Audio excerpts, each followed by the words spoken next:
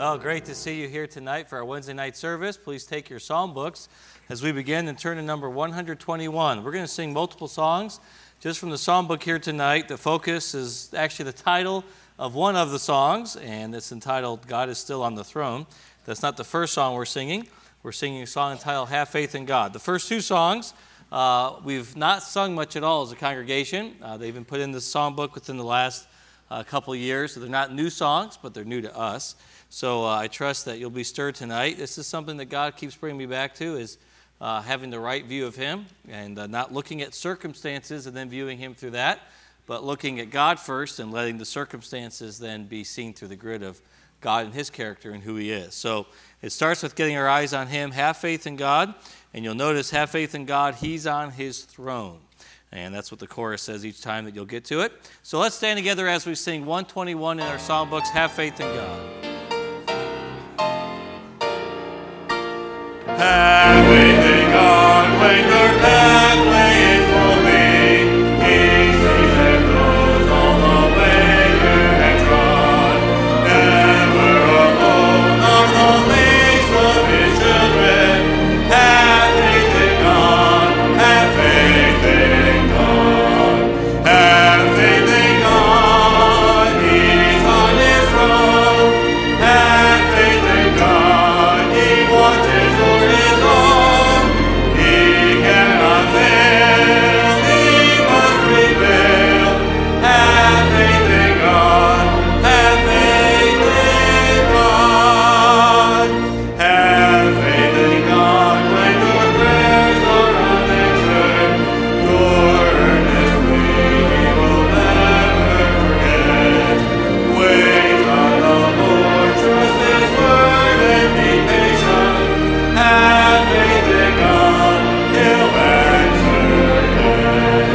Have faith in God, He's on His throne. Have faith in God, He watches for His own.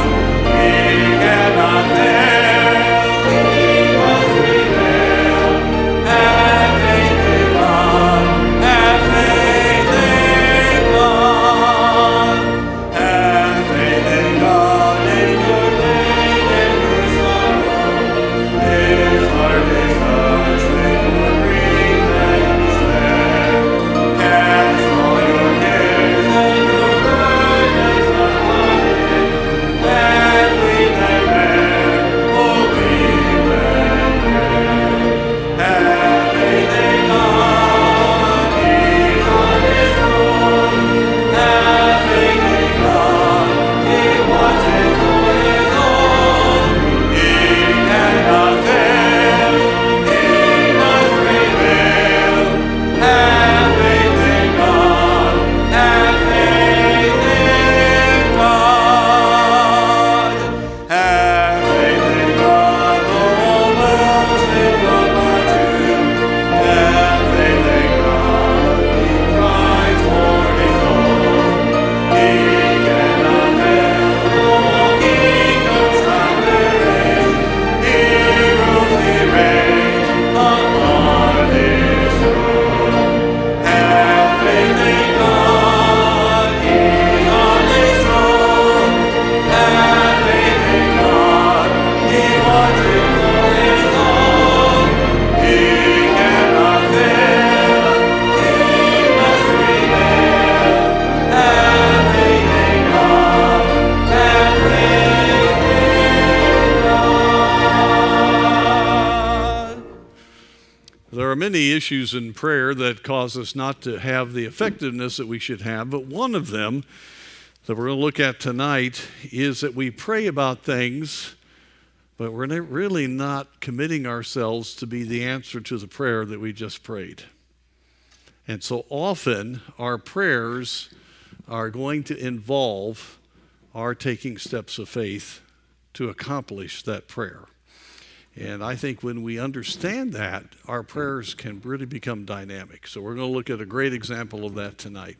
Let's bow for prayer. Lord, I do pray you'll continue in these times in which we look at the lives of these men and women who sought you, and these men in particular that prayed Lord, I pray that you will help us to learn what you did honor and how you did respond when faith was exercised and there was that willingness to truly be used of you. Lord, you are always ready to do great and mighty things. You've said that. If we call upon you, Lord, you're ready to do that. And so, Lord, encourage our hearts tonight. Would you bless in a special way now in this service? In Jesus' name, amen. Amen. Thank you. You may be seated. The ushers have the prayer bulletin for today. So if you please raise your hand if you need one as they turn right now and go to the back. They'll be glad to put that in your hands this evening. Let me encourage you to be praying faithfully for these requests. Have a report from Dr. Jim's last week, as well as a couple missionaries. And you'll see one. I read that request from Brother Prettyman a few days ago, just recognizing what folks go through in some of these countries that have so much superstition. You'll see that request. Also pray for our missionaries to Iceland, that God will not allow even just the volcanic situation there to keep them from having any issues getting there. So I know that they would greatly appreciate that. Also, I do know I failed to actually mention this in my own group tonight. My class missionary is the Smiths to Colombia, and they're really going through some very hard trials right now. And including him having some eye issues where he's almost been blinded a few times. It sounds like it's neurological. They can't figure it out. And they also had a situation where the rent that they paid for 6 months ahead of time, the person in the middle, the broker, whoever they were working with, stole the money, and they have no premiums. And then their car had an awful lot of repair on it. I mean, they've literally gone through one of the most nightmare situations you could go through, and now his health's greatly affected. So if you think of the Smiths, really a dear missionary family. And God's, by the way, at the same time doing great work, church planting in Colombia, and they're not in an easy area either, in Colombia, and a very dangerous place, but yet they're pressing on. But at the same time, they're suffering terribly. So would appreciate prayer for them. They're not there, but on the list, but I know that they would appreciate prayer. 153. I did hear that also, I don't think there's a report here. We had to get the prayer bulletin done a little sooner this week, but I did hear that some of our folks haven't been able to be in the Milwaukee jail or back in, and so that's a blessing. And I actually had the personal privilege to lead a person to Christ via video call into the Waukesha jail on Friday, and that's the only way I can get in there if I'm a clergy, if they call that, pastor. And so anyway, that was the opportunity. They literally video you right into a kind of like an common area there where they're all walking around. And so that's somebody that's connected to a church family here. So that was a blessing. But those are important ministries. Guys and ladies are at the end of themselves many times, or close to the end of themselves, and they definitely need the Lord. So keep praying for that, and we've been seeing some real fruit there recently. 153 in your psalm book, 153, the song that's entitled God is Still on the Throne. I remember the last song we just sang, I think it was the third or the fourth verse, talked about even when people you trust fail you, or you get disappointed by some situation, or there's so many times. I remember a fellow that he came up with a pastor that he had brought to preach in our school, and this young man was called to be a missionary in aviation, and he was the last person that had been married by the former pastor, who then fell into, or he already had been involved in some very, very immoral behavior, and was removed literally the Sunday right after the wedding of this young man. And I remember still in his eyes, I could see how shaken he was, and I understand totally. And I thought, you know what? The true test of who this young man is depending on is going to be who he looks to these next few weeks and months and years. By the way, but you know what though? It also shows how important it is that we walk with God, so that those who look to us are not shaken by our failure. Does that make sense? So you can't minimize that, and that was a tragedy. But may God help all of us to walk in the Spirit. There's people that look to us, if anything, just our children alone is enough, right? But then all the disciples and people that God's put in our lives. But regardless of what man does, God is still on the throne. And I love how this chorus says he's still on the throne, and he will remember his own. Though trials may press us and burdens distress us, he never will leave us alone. And that's so true, and that's something I have a lot more to learn about, but I'm thankful for the truth in this song. Let's stand together again tonight. 153, God is still on the throne.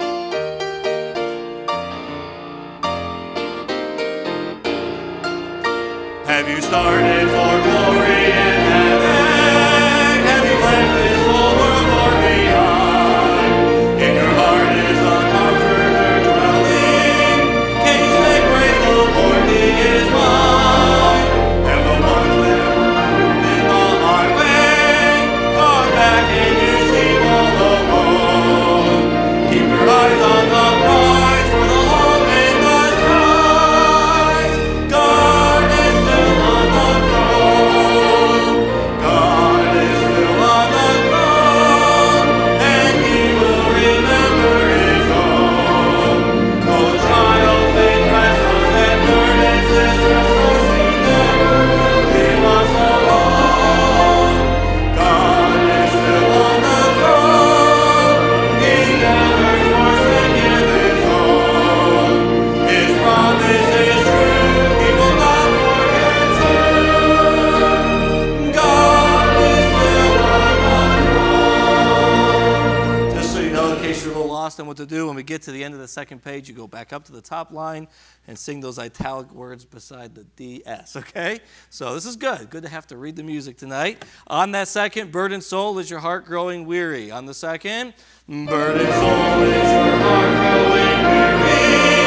With the toil and the heat of the day, does it seem that your path is more thorny as you journey along the life's way?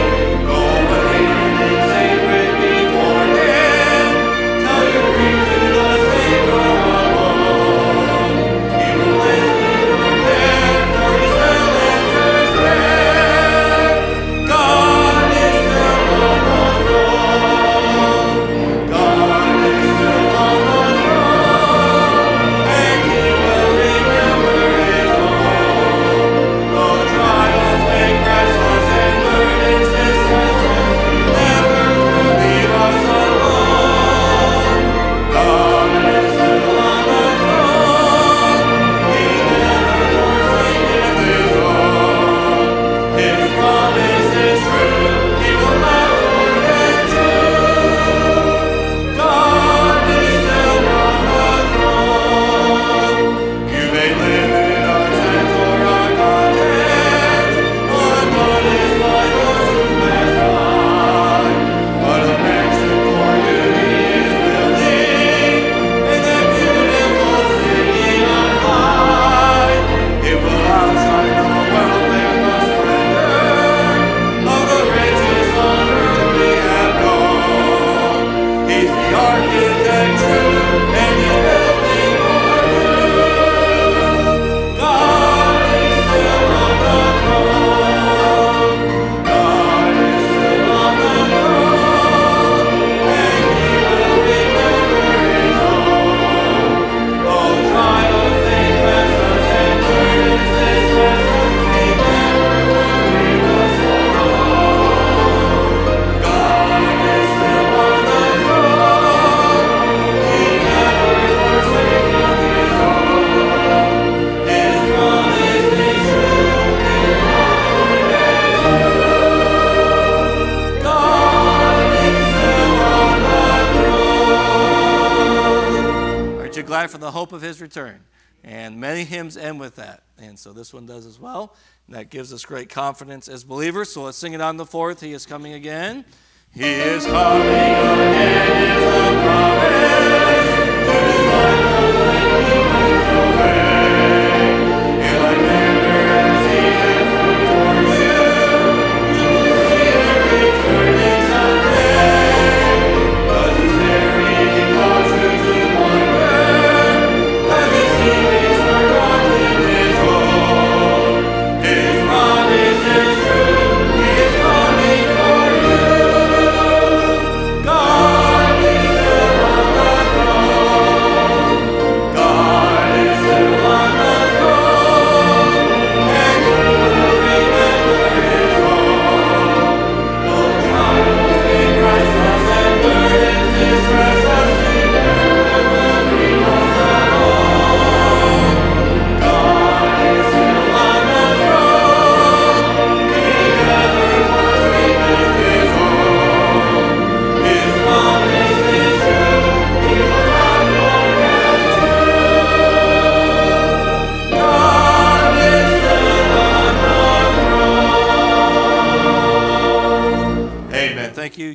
seated.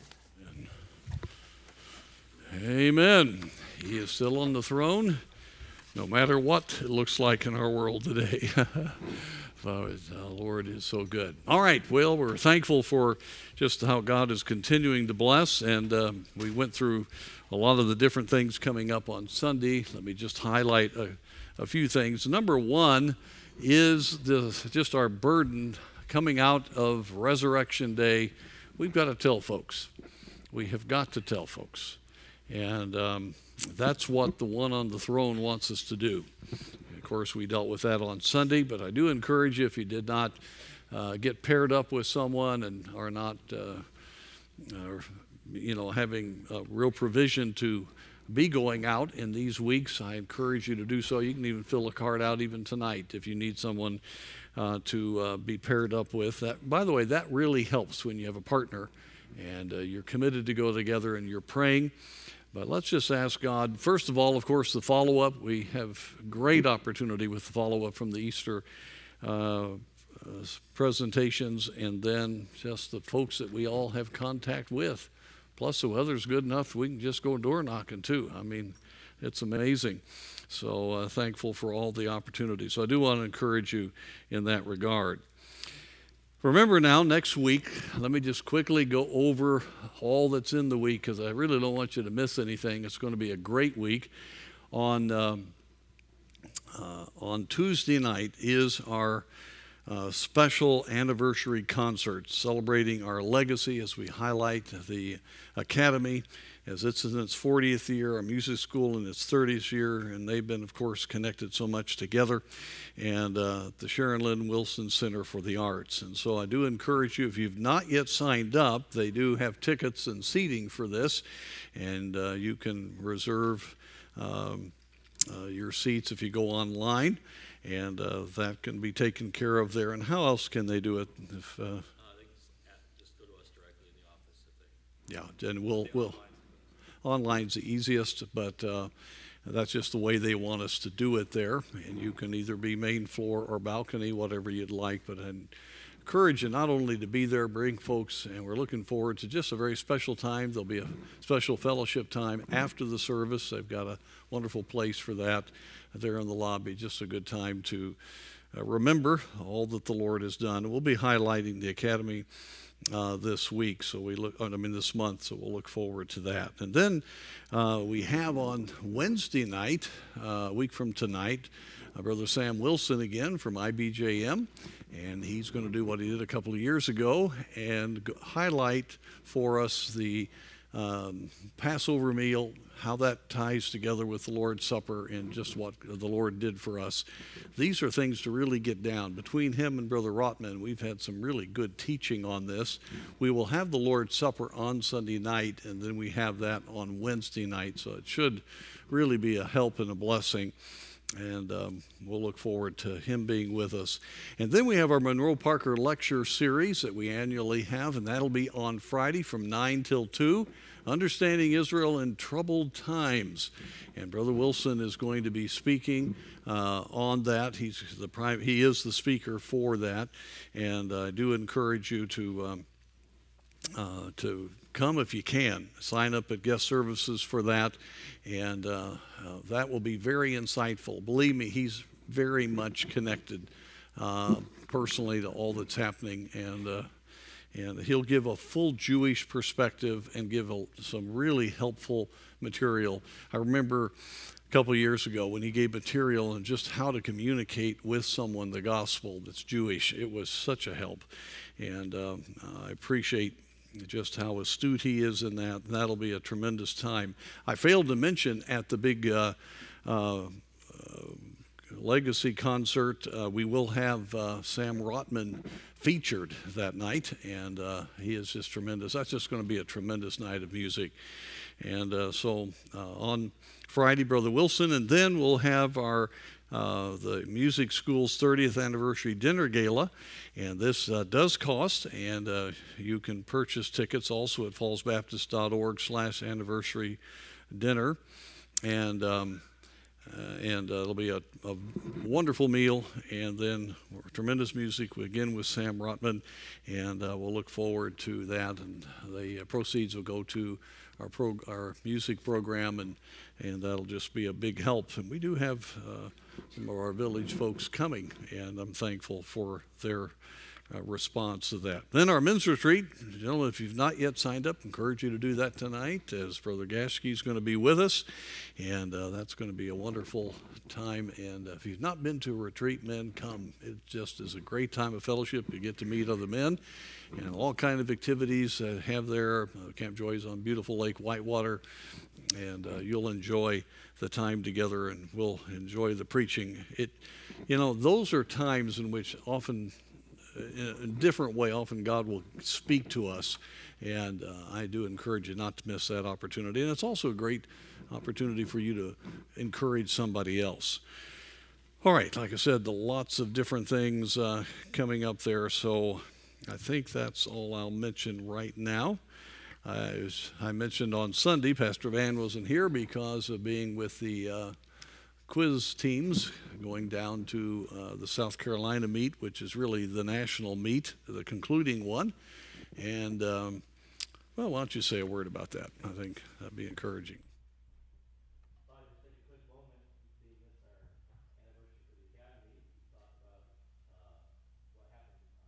Monday, I'm losing track of time. We drove back yesterday, so. But what happened on Monday, but also just how the Lord's blessed Bible quizzing here in the academy, and we also have it open to really any young person in our church, but the academy is that which sponsors and organizes it. But I remember when I was a young person, I was about 5th grade, and we had some faithful staff members here that really tried to get Bible quizzing going. We had kind of in and out of it happening, not super seriously, but I remember quizzing as a 5th grader and was just so proud of the fact that I memorized 2 chapters, And back then that was a big deal, I thought. But then what happened after that is Tom Fuller, who was assistant pastor here, really got seriously going more. And so I got a part of that in high school, enjoyed it. We had some great competitions at state. Never won first place, always came down to the last few questions. Just so many heartbreaks, I remember those. But it was worth it. I'll never forget, the Lord teaches you a lot of lessons. I remember one time we were just beating the competition, and I can't remember the passage that we learned that year, but it was just 300, 100, every time. And we went to lunch, and we putting their feet up on the table, said, this is the first year Falls is going to win. We got this one. He looked at us and said, guys, careful. And unfortunately, that was the death of us, the Lord. Pride goes before destruction, Holy Spirit before a fall. We ended up losing. I'll never forget that. That was one of the biggest bummers of my life, but then it was a great lesson learned. So there's a lot of wonderful lessons you learn. Most important is memorizing God's Word. But when I graduated from high school, Brother Fuller moved on to missions at the time. And so Brother Schultz became the youth director here. He and I talked. I was burdened that quizzing wouldn't stop. He says, I don't know anything about it, but I'm all for you. He said, why don't you run it? And so this is actually my 24th year of coaching. I'm not that old, but that's how many years I've been coaching since I started my freshman year of college. And it has been wonderful to see. In this room, there's dozens of former quizzers, and then all around the country. I was with one yesterday, Pastor Rick Pardee, somebody I worked with closely in quizzing for years. He was quiz master at the national tournament. They're all over the country. Micah Folkers is actually doing a lot right now nationally to spearhead some encouraging of building more programs. We're already seeing a lot more energy. This year finished the best it's finished in quite a while. Very encouraging. And why is quizzing important to me? It's not because the competition and having is great. It's because of the intensity that it takes and the effort. It really is the young people that learn the Word of God. It's not learn a few verses in a week and then move on to the next and forget. If you do it right and you learn it well, then you do have the Word of God there for years. And we've been challenged by former quizzers from other ministries, one who's a missionary, faithfully serving now, who still stands at his sink whenever he helps his wife wash dishes or doing it on his own, and he's quoting the passages he memorized 20 years ago. And I've noticed our quizzers have said in college what a great help. I'm sure if had some of them come up right now and give testimonies, they would say how important it was in so many ways. Spiritually, number 1, 2, 3, 4, 5. But also even many times the students at even BCM especially have really learned how to memorize the Word of God. I believe God's used it in their life, even enabled them to do well in school. And so I know God honored that in my life. And so I've been encouraged. It is sometimes, this year was Matthew, it's 1,000+ verses. it's one of those programs, it's one of those passages I call program killers, you know. It's so big. It can be very discouraging if not tackled the right way. And so I just want to say how thankful I am for the young people of this church, who many of them worked diligently, worked hard, and we really had a good year. This year, we've had good years since 21, since, just put this in perspective, since 2021, this tournament, 2021, we have actually, God's been good, we've not lost a tournament. You would say, well, where's the competition? It's there. It's been down a little bit because quizzing is rebuilding. But this tournament that we were just at was the toughest tournament overall. We had 3 teams go, and there were 11 teams, but they were from coast to coast in multiple states. It was really a good field. And our Team 3 ended up getting 9th place. They won the consolation round, the bottom 3 teams.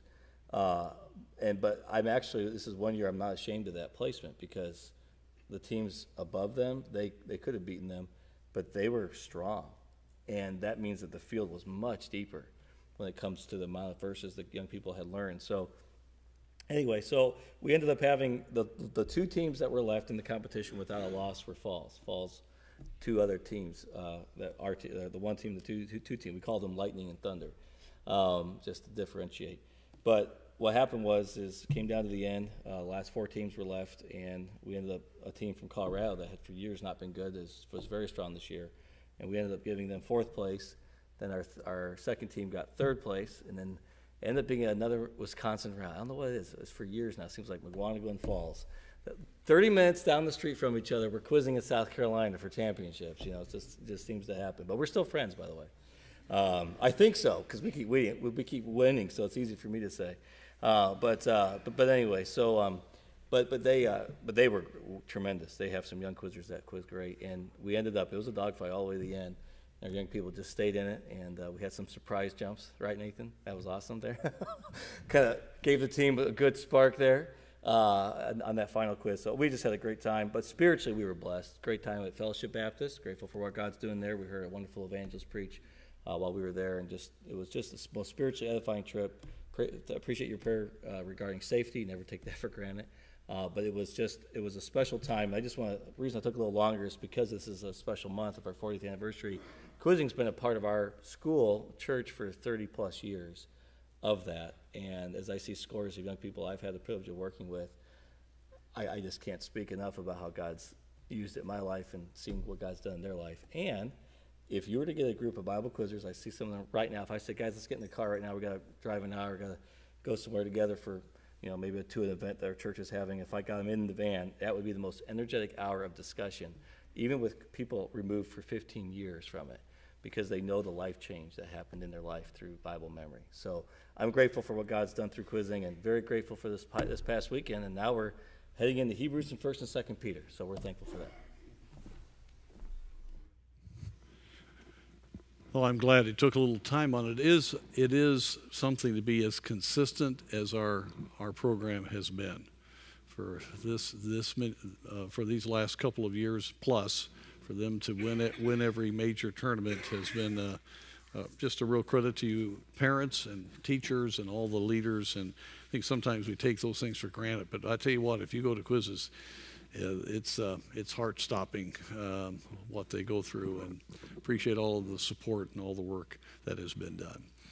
All right, let's stand for prayer. It's good to see Brother Bron Williams here. He is, what do we call you? Evangelist, revivalist, preacher, all kinds of things. He's all across and of course the grandfather of my grandchildren from the Williams side over there. Why don't you come up here, brother, if you would, and lead us in prayer.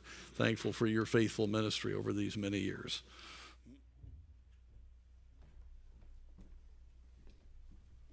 Let's pray together. Father, we thank thee for the promise of thy presence. We thank thee for the presence of elect angels. And Lord, bless us tonight as we're in the midst of all these saints. And when the word of God is shared with us, help us each one according to our need. We pray in Christ's name. Amen. Amen.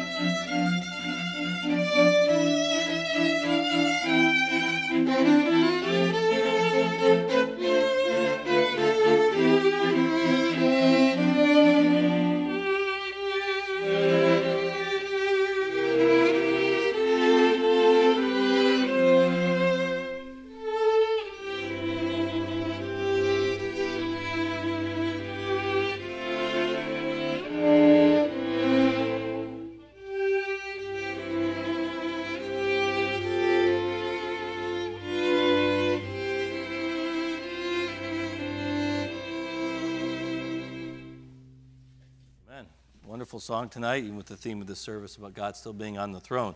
One thing I failed to mention was that when I was a freshman in college and we were down at national competition and our quiz team had for the first time ever won a state competition, I remember standing, people didn't really know me in the quizzing world at that point because I just started coaching and never had been at a national meet. I remember standing there by the brackets, and we had just beaten the team that had won nationals the year before, and really surprised ourselves and everybody else, And I remember standing there, just they're writing the names up of who had gotten where, and I remember hearing somebody say, "Falls Baptist, what's up with that?" And then I heard another man say, "Well, I'm not surprised." He said the testimony of that school for years has been quality young people. And we had been there for years for different competitions when I was in high school, and even high schoolers older than me, the years before. And I just want to say how much I'm thankful for the years of investment of our faculty and staff in our young people, those who over the years have served at this church and this academy.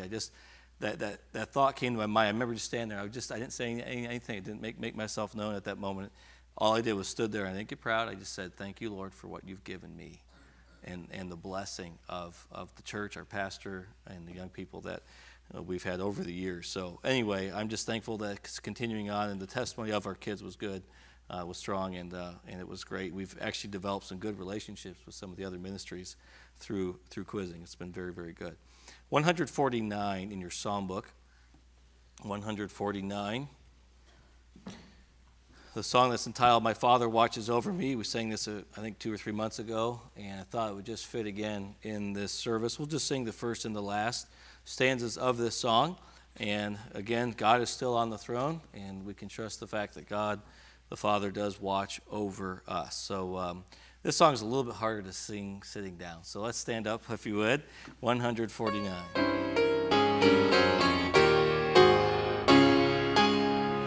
I trust in God wherever I may be, upon the land or on the rolling sea. For come what may, from day to day, my heavenly Father watches over me. I trust in God.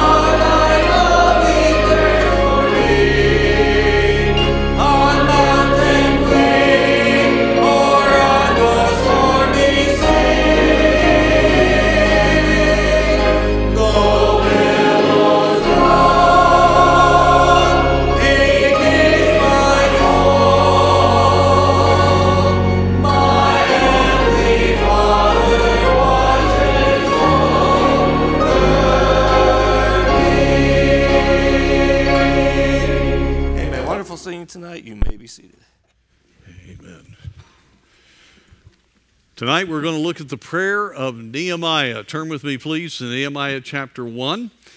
As we again look at the prayers we find in the scripture, we're doing it basically chronologically. We did change the order over the Easter season, but we're looking here at the book of Nehemiah. It's amazing how God encouraged his people during the time of the exile.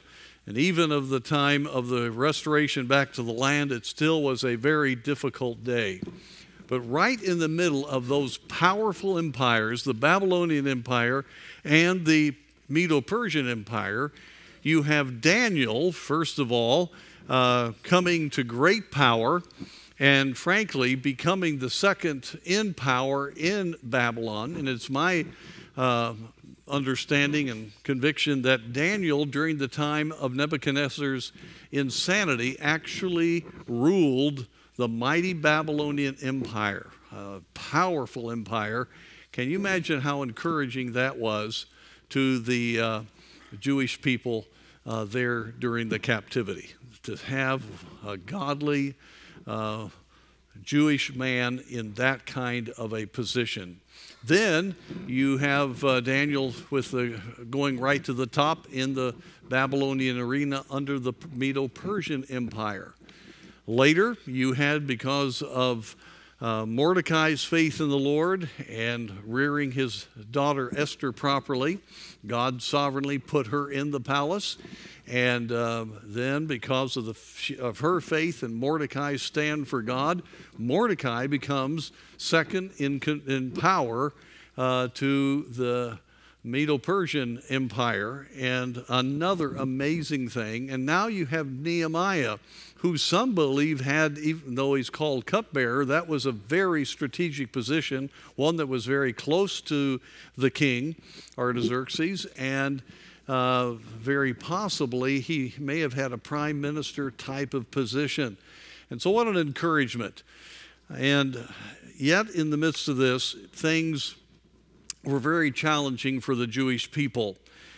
Nehemiah was in the Persian capital of Susa in 445 BC, and he was burdened about Jerusalem, which had been destroyed 141 years before under Nebuchadnezzar. And when that had occurred, Nebuchadnezzar, I mean, he thoroughly did the bidding of God in totally judging the nation of Israel, of course, Judah at that time. And the inhabitants were taken off. Judah was burned. The temple and the walls were totally destroyed. And the massive stones that went around the city were thrown down into the Kidron Valley. And it was just a tragic, tragic situation. And now, all these years later, even though Israel had come back, according to the prophecy of Jeremiah, back into the land, that's what Daniel was praying about, still the city had not been fully rebuilt. Trees were growing up and, where the walls were. And I mean, it was a disgrace to the testimony of the Lord. And remember, the Lord said that if Israel would not follow the Lord, that he would destroy the temple and that he would destroy the city, and people would look and wonder what happened. And well, it's God judging his own people. So this is a very emotional issue to those who really loved the Lord. And the key to Nehemiah was that even though he was in a very powerful position, he saw it as God's supernatural intervention. And I doesn't say it directly, but you can tell in his spirit, he saw himself as a servant of the Lord. That term is used several times here. And that he was, his burden was the situation that was going on in Jerusalem. The name of Jehovah God was in disgrace, even with the remnant going back. And that's what you find when Hanani comes back, one of his brethren, verse 2 of chapter 1, having been in Jerusalem, verse 3, and they said unto me, the remnant that are left of the captivity there in the province are in great affliction and reproach. The wall of Jerusalem also is broken down, and the gates thereof are burned with fire. Now, the next verse is key, but you've got to understand, Nehemiah had already have a heart for the testimony of the Lord, for this report to have touched him like this. Prayer, folks, is only as effective as our burden is for the glory of God. Prayer that is primarily self-focused, though God wants us to pray about our daily needs, prayer that is outside of the context of our lives being for the purpose of seeing his work go forward and his glory being lifted up, those kind of prayers are going to get lost in the selfishness of our lives. And so Nehemiah clearly had not fallen to the cushy life that he had or the power that he had. He had a relationship with God, and we read in verse 4, "And it came to pass when I heard these words that I sat down and wept and mourned certain days and fasted and prayed before the God of heaven."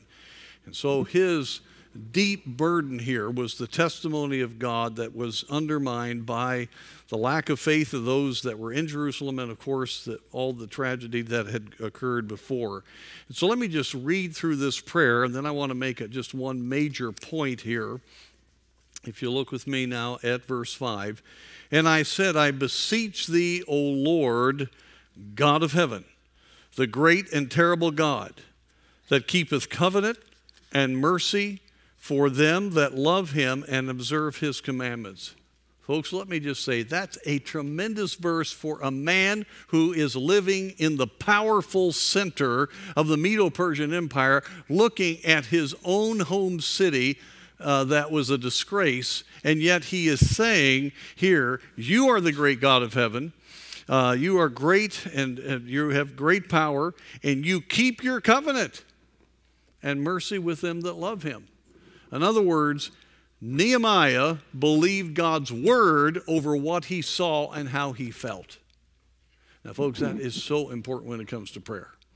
He gives a declaration. That's why it is so important in our prayer times to have that time of praise in which we declare in our own hearts who God is based upon the Word of God. And my friends, it'll make a lot of difference when you get down to some of the difficulties in your life, when you really believe that God is who he said he is, even though things around you don't look like that they're going well. My friend, God is still on the throne, as I said earlier, even though we don't like what's happening in our country or around the world. And he will keep his promises. He is the God of heaven. And so that is a tremendous statement by Nehemiah.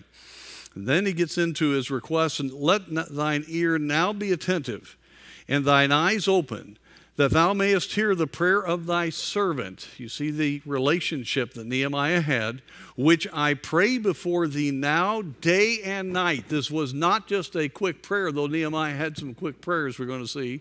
He was very deeply fasting and praying for the condition of Israel, for the children of Israel, thy servants, and confess the sins of the children of Israel, which we have sinned against thee. Both I and my father's house have sinned. Doesn't that sound like Daniel? You know, you can't find anything wrong with Daniel in the scripture. And frankly, Nehemiah's testimony is tremendous. But they were sinners just like anyone else. And there was a brokenness and understanding of the need for the mercy of God. "We have dealt very corruptly against thee, and have not kept the commandments nor the statutes, nor the judgments which thou commandest thy servant Moses." This is why Jerusalem was in the mess that it was. "Remember, I beseech thee, the word that thou commandest thy servant Moses, saying, If ye transgress, I will scatter you abroad among the nations," referring back to the curses of the book of Deuteronomy. Moses, of course, the human author of the book of Deuteronomy. And he's saying very clearly, we have transgressed thy word. Now, folks, let me just say this. Every word that God gives us is important. And there are consequences for taking God's word lightly. God does mean what he says. That's a whole other message in itself. And we need to understand that God is not going to bless with us picking and choosing what we're going to do and not do. And look what happened here to Israel. "But," verse 9, "if ye turn unto me and keep my commandments and do them, though there were of you cast out unto the uttermost of the heaven, yet will I gather them from thence and will bring them unto the place that I have chosen to set my name there." Lord, you said this. You not only said that you would judge and chasten the nation of Israel, if they went against his word, but if they would turn and repent and come back to a full loyalty to you, that you would bring them back to the place that that you have chosen to have thy name there. And so he's basing this on the word of God. Verse 10. Now these are thy servants and thy people, whom thou hast redeemed by thy great power and by thy strong hand. O Lord, I beseech thee, let now thine ear be attentive to the prayer of thy servant, and to the prayer of thy servants, who desire to fear thy name and prosper. And I pray thee, thy servant this day, and grant him mercy in the sight of this man, for I was the king's cupbearer. Now that's an interesting ending to the prayer. So much I could say about all that I just read. He didn't just say amen after middle of verse 11. No, very clearly in this prayer, he has a plan. Very clearly, he is understanding that God had put him in this wonderful place of authority for a reason. And he sees that there are those who love the Lord who have turned to him, and he is crying out on behalf of them, and he's saying, Lord, would you keep your promise? It is your name. We are your people. Now, Lord, give me mercy in the sight of this man. Who's this man? It's the king of Medo-Persia. I was the king's cupbearer. So he realized, just like Esther, that she had come to the kingdom for such a time as this. The thing that I want to mention here, and we'll look just for a final moment at the next chapter, is that there's oomph to this prayer. There's passion to this prayer, because Nehemiah was surrendering himself to be the instrument to answer that prayer. Folks, it's one thing to pray for revival, but are you willing to sacrifice for it? It's one thing to pray, Lord, give us a number of souls, but are we willing to be one of the people that God is using to accomplish that purpose? Or whatever situation that we're burdened about, one of the keys to praying is, Lord, let me be part of the answer. And many times God will give clarity as to how that answer should be accomplished by our willingness to pray. Well, it was some weeks later. He was patient. He didn't rush. He was not doing his own agenda. Chapter 2, and it came to pass in the month Nisan, in the 20th year of Artaxerxes the king, that wine was before him, and I took the wine and gave it before the king. Now I had not been before time sad in his presence. You never made a king in the Oriental, the emperors, you never let them be sad. They were always to be happy. So this was a very, very dangerous thing. But evidently, he was following the Lord in not masking how he felt. Wherefore the king said unto me, why is thy countenance sad, seeing thou art not sick? This is nothing else but sorrow of heart. And so he says, well, good, now I'm getting an answer to prayer. No, he's very human, just like all of us. I was scared to death. That's a new interpretation there of that.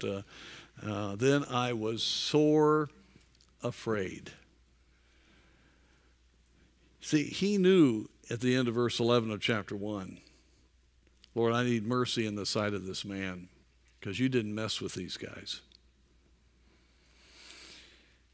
And he could have had his head chopped off in chapter 2. And said unto the king, let the king live forever. Why should not my countenance be sad when the city, the place of my father's sepulchres, lieth waste, and the gates thereof are consumed with fire? So he makes it very clear, my burden is for my people. My burden is for the testimony of my people. Then the king said unto me, this is a miracle, for what dost thou make request? And note here, so I prayed to the God of heaven. Before he said something, he was so in the presence of God and had prayed so long and so fervently that he was in full communication, and he could say, Lord, lead me right now. Really, the history of Israel is going to be very much determined by what I say at this point. And so he has an audacious request, because God told him after he prayed. And I said unto the king, if it please the king, and if thy servant have found favor in thy sight, that thou wouldest send me unto Judah, unto the city of my father's sepulchres, that I may build it. Wow, leave his position. And the king said unto me, the queen also sitting by him, for how long shall thy journey be? And when wilt thou return? So it pleased the king to send me, and I set him a time. And it was obviously quite a lengthy period. Moreover, I said unto the king, if it please the king, let letters be given me to the governors beyond the river, that they may convey me over till I come unto Judah. And a letter unto Asaph, the keeper of the king's forest, that he may give me timber to make beams for the gates of the palace, which appertain to the house, and for the wall of the city, and for the house that I shall enter into. And the king granted me according to the good hand, or the prayer that God had given to him, his good hand upon him. Oh, there's so many things that could be said. But when we yield ourselves, at great risk many times, to do what God tells us to do, and the word of the God is very clear according to his written word, then God will give us the heart to pray big prayers. You know, when we pray little prayers and it's just, Lord, if thy will be done, we're missing something. When we pray and ask God for wisdom, he will give wisdom, and he will give us his perspective on what to pray. Friends, how much have we not asked for that God has wanted us to ask? And I think a lot of it's, number one, we're not in tune with him as much as we should, so that he can lead us into praying that kind of a prayer. And secondly, we're not surrendered to do what God would have us to do, according to the wisdom that he gives us in that prayer. And so many thoughts here. But prayer should be an active relationship with God, in which we are realizing whatever we have, God is wanting our lives to count. And Nehemiah understood. He had come to the kingdom for a time such as this. You have come to the kingdom. You are in the church age at this point to be used of God, every person here. And we need to be in an interactive relationship with God to see what he wants. We ought to be jealous for his cause. His glory ought to be our burden. And I tell you what, God will give you leadership to pray prayers that will take your breath away, but you'll know they're God. And God wants to use every one of us, but you have to have that kind of relationship. So a lot to be said, but I trust I'll encourage your heart in letting God lead and guide you in prayer. Well, let's continue to pray here in these final few minutes for the follow-up to our Easter program. I am convinced that there are folks right there that could be reached. The Lord definitely was working in both of the services, and so let's pray that God will work. Let's ask God just to lead us to pray what he wants us to pray in these days ahead. God wants to work, and I am really burdened to see somebody, some Jewish person saved over these next few weeks. We've asked God for that. And God just keeps bringing these men that are burdened for the Jewish people back to us. And can't God lead us to an audacious prayer about that? Heard a pastor friend gave me the testimony that had the privilege about 2 or 3 months ago of leading a Jewish man about 40 years of age to the Lord. It was such a miracle. Worked on him for about 3 years. And the man came to his office and said, I'm ready. And got on his knees and just wept and got saved. Top professional, owns a company. And that's what God can do. And so that's just another burden. So let's take these last minutes here and seek the Lord.